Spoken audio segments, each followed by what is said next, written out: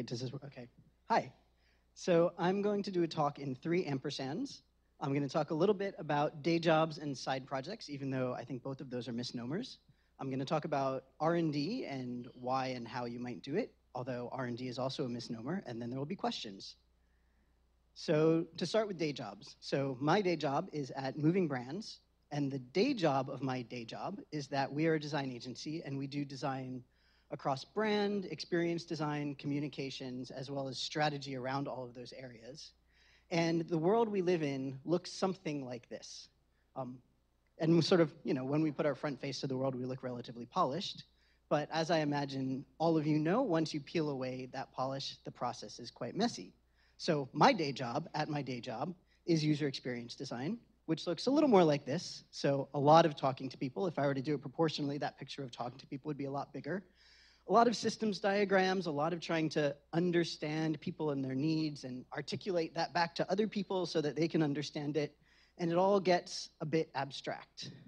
So partly to maintain my sanity, I do a lot of side projects. So I got into this field because I like to make things, and I still like to make things, and I continue to make things. I like to make things in code, I like to play with electronics, I like to make physical things. And where this starts to tie into this talk is that all of the things up here, and just about anything I've properly documented, is something I've actually made at work. So not necessarily on my own time, but something that I've been able to do through the side projects at my day job. And I'm fortunate that at Moving Brands, we do try to and do build a culture around doing work that's adjacent to the actual business of the work we do. So I'm gonna be quiet for a couple of minutes and show a video of what that looks like at our work. Hopefully. Be able to see them live on the internet. And yes, Ben, is that you we see out there looking rather chilly? I hope so. Can you see us okay? Yeah, we'll see and hear you very well indeed. Now, where are you exactly? We're on the western side of the Gobi Desert, just on the edge of the Bogged Mountains in Outer Mongolia.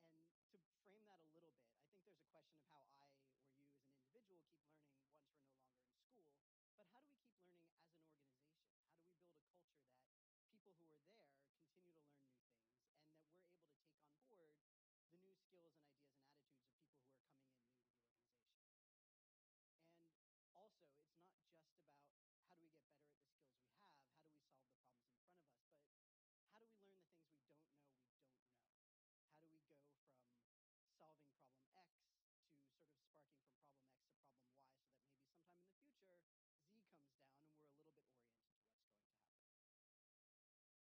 So R&D is a bit of a like I was saying, it's a little bit of a misnomer, but what we're calling R&D, what we've called innovation, we've used a few different terms, is basically a way that we create space for making and for learning. So hands-on making that's going to help us learn new skills, learn new ideas, and incorporate that into who we are as an organization. And there are a few reasons, the benefits of that, why you would want to do that. I think one is about keeping up. So the world's changing. There's always new technologies. There's always new processes. There's always new people. There's always new ideas. And it's important to make sure that we don't get stuck in a rut. So as one, for instance, which I have here, is a few years ago, desktop 3D printing became a thing that a regular person could feasibly do. And what we knew of 3D printing was that a couple of people in the studio could make a 3D model, send it off to Shapeways with money, and get something back in the post. So we decided to build a project around getting a rep wrap into the studio. We decided to make it complicated by printing in chocolate, but it was mostly about learning about 3D printing. And this was a way that sort of just about everybody across the studio built 3D models, got some hands-on experience, got to see what that looks like. And it was less that we developed deep expertise in 3D printing and more that we developed cultural competence, so that if somebody came down and talked to us, we understood roughly what that landscape looks like, what the possibilities are like, and we had that sort of hands-on experience to give us a bit of a frame to understand a new technology. Another reason to do these sorts of things is to push yourself. So this is less about specifically picking one new idea, but looking at how you might expand outside of your usual day-to-day routine. So for example, this is a case where we have an industrial designer in London who had this idea for making these brackets that were a little more user-friendly, a little more attractive. And the pushing ourselves was asking us, if that's like the core of an initial idea, can we actually ideate a whole product, a whole sort of integrated physical and digital system for designing and building furniture that's more accessible for people to be able to do, customize something relatively cheaply. So as an agency, we tend to, I think, come in for pieces of longer processes. And this was a way for us to push ourselves to say, let's start at the very beginning. Let's go through product ideation. Let's go through prototyping. Let's go through testing and research and like see a process from end to end. Again, it's not necessarily about building a product as the end result, but about understanding when we come in from the outside into a piece of a process, what does that whole process look like and what does it feel like? Another thing that is valuable about R&D is it keeps us interested. A lot of us spend a lot of time looking at screens. I spend a lot of time drawing diagrams, and there's an enjoyment in tangibility, right? Again, it's not about a specific piece of technology, it's not about a process, but it's just about getting away from the computer, getting your hands dirty. This is an example of one of our team members in London playing with these little Wi-Fi modules and having these boxes that you can use to control a screen and just play with how, something's moving through space and how you connect that with a screen. It's nothing super new, but it's fun to play with and it's fun to talk about. And I think the end result and really the big goal is this is something that lets you change. So anybody working in any organization knows you build up an inertia, you build up some processes, changing those processes is hard. And this gives us a test bed to try out new things. It gives us, we can try out not only new ideas and new bits of technology, but new ways of working. What are the tools that we can use to build stuff and test stuff? What are the tools that we can use to communicate with each other? And we can do it in a semi-isolated way, and if it doesn't work, it doesn't work. And if it works well, it's something that can start to feed into the larger organization. So it's a way to keep moving and changing and overcome some of our organizational inertia, which all is good and somewhat utopian, and now everybody can go home and stop doing their day job and do side projects all the time. Yeah, but why aren't you gonna do it? Like, what's keeping you from doing this, especially in a business, in a larger group of people? And R&D, this view of R&D, it's an investment, right? You're putting effort and time and cost into it in the hopes that it's gonna make you better. It's gonna make your business better, it's gonna make your people happier, it's gonna make the work you do better. There are real costs. For us, as an agency where we provide a service, the time we spend doing R&D is time we spend not providing a service. So there's a really tangible cost there. There's resources, especially if you're building physical things. You need space to do that. You need materials to do that. You need things you're going to break because you don't know what you're doing. So there's sort of a leap of faith that you need to trust that that real cost is going to pay off in the end. And you need to sort of develop your own sense of balance of how much cost. Like, are you putting in enough effort that you're going to see enough through that it feeds back? Or are you putting in too much effort and not seeing results? You have to trust that you're going to get somewhere and be willing to play with how you get that right balance. And I think a big barrier to especially starting this at an organization is, how do you actually do it? Like, literally, how do you structure R&D in the context of a larger business? And this is insider baseball time, I think, because we've actually done a lot of R&D around our R&D process. I've been at Moving Brands for about 6 years. I've been involved in this the whole time we've been there, and we've tried lots of different ways, and we've iterated lots of different processes. So you're going to bear with me, and I'm going to tell you all of our different processes very quickly. So we started, which I think is pretty typical for a younger agency, with occasional projects. So this might be for an event. So we did something for a maker fair or for a holiday project. And it's good, especially as a young agency, because it gives you things you can talk about. So if you're working on a lot of client work that's under NDA and you don't have a very long backlog, you can make things that you can talk about that are exciting and showcase what you can do. It's problematic because it's incredibly disruptive. So you're working toward a deadline. You're sort of, by definition, doing something that you don't know how to do necessarily, because that's what makes it exciting, but it means you're not necessarily very good at predicting how much effort it's going to take. And I would say this is where a lot of my late nights have come from, less the client work and more, why did we decide we were going to make 100 conductive ink light up Christmas ornaments? So eventually we hit a point where we're realizing this wasn't maybe the best way for us to move forward. We took a little bit of a tangent where we looked into doing this less about for internal deadlines and more about finding somebody who had a good idea and working with them to develop that. It's a bit of a tangent, I think, because it starts to move into a different business model. It's not something we would say we're not going to ever do, but it's not quite the same story as how do we build a culture of learning and innovating within the context of our own business. So we decided to go for less disruption and look at, can we just have anybody at the business, in the time that they're not actively working, have projects that they can work on? Again, agency work tends to be up and down. There are sort of slack times sometimes in between projects. So can we fill that slack time? Which is good because it's less disruptive. Anybody can get involved, which is nice. But it's really hard to do that. I think the most success we ever had in this is like very little things that take about a day, maybe a couple of days, because it's just really hard to build momentum and coordinate with people and get anything other than a small one-off project. So building on that, we decided we would find a smaller set of people and dedicate a chunk of time, right? It's the 20% time story, where you just set aside more time and you can start to coordinate, you can start to build more projects. I think where we ran into problems with this, there's two things. One is it's not necessarily true. Just because you put time on the schedule doesn't mean that you're not actually just filling that time with client work.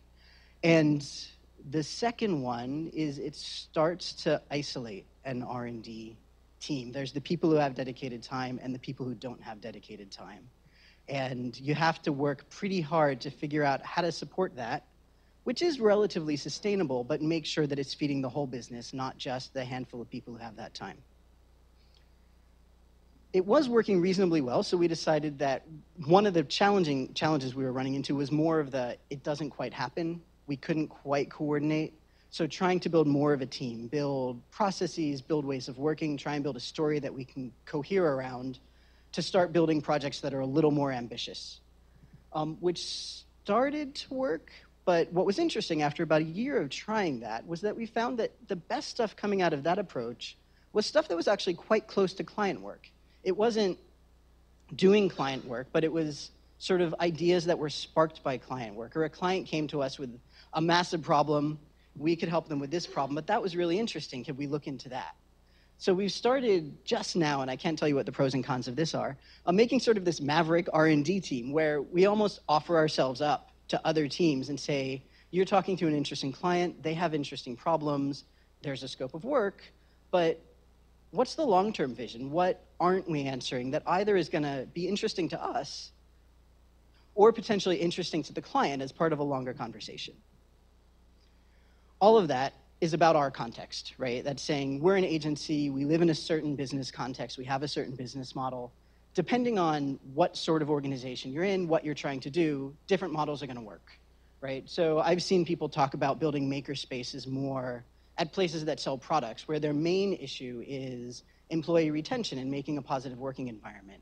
And they have different models, and that works for them because it's suited to their context. And ultimately, even though I just walked you through a bunch of models, it's not really about the model, right? I think the thing about all of those models is that we've just been doing this for, I mean, the whole time before I've been there, we've been doing this for 18 years. And if something doesn't work, we try something else. So it's iterating, but always being committed that we want to have a culture that learns. We want to take time to build things. And as a company, we want to invest in that. So in that frame, I'm about done. I think there's probably 4 things that, regardless of the model, are important, that work for us and make this work. And I think one, sort of the foundation, is it's about making things. It's about building stuff, trying stuff out, getting it into people's hands, seeing what works.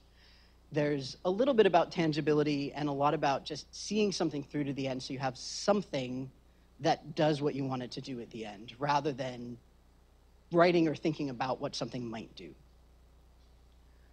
I think a key part, and this is where I was saying side projects is a misnomer, is it needs to be part of work. It's not stuff people do on their own time. It's not even giving people some resource support for stuff they do on their own time. And I think there's 2 reasons for that. One reason is a cultural reason. Like, if you want to build a culture of learning at work, it should happen at work. And, you know, people should be able to see it happening. People should be able to participate when and how that works. I think the other part is, if you are even helping people do stuff outside of work, you're basically helping people who have time, have fewer responsibilities. So it just makes it more unequal unless you can actually support it in the context of work at work. It's important to invite people in. Like I was saying, I think sort of the danger I see for our current model is it does start to isolate an R&D team from the rest of the business. I think it's important that it's connected to the whole business, not a piece that's separated. And I think it's also important to invite people from the outside world in. If you're making prototypes, give them to people. If you're building something, share it, talk about it, show it to people. Be willing to let people see your absolutely broken thing that doesn't quite work and learn from how they interact with it. And that's basic. I mean, that's design, right? And I think the thing more recently that is becoming interesting is that this is supposed to be a virtuous circle, right? It's supposed to be that we're doing this to make work better, to make the work we do better, to make everybody at the work more happy about where they're working and more excited about the work they're doing, which then makes the work we do better. And I think it's been sort of an interesting, almost marker that it's working is when we're feeling inspired by the day job. We're inspired by our clients and the problems they have. And we're coming to them looking for what we're going to get inspired by. And we're having interesting conversations, which again, makes that investment, those costs and that time and that challenge of constantly iterating on the process worth it, because we're doing better work, we're doing more interesting work, and, you know, hopefully we're constantly learning. And that was roughly on time, so thank you. And we're on the, oh.